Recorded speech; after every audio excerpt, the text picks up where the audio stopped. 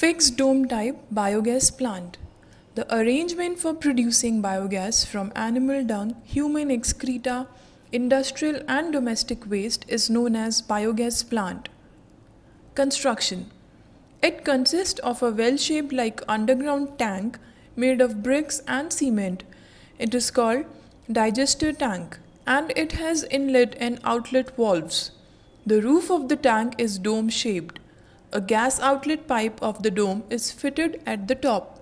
There is a mixing tank above the ground level which is connected to the inlet valves of the digester through a sloping inlet chamber below the ground level. On the other side, there is an outlet chamber.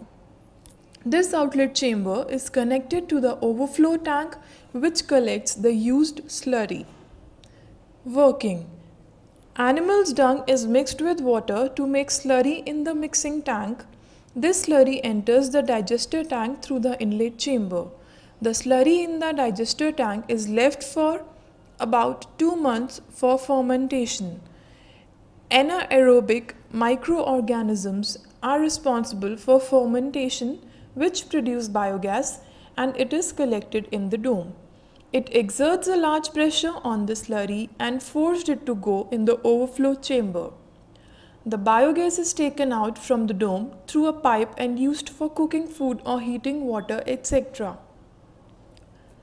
The residue to the plant is used as manure because it is rich in nitrogen and phosphorus.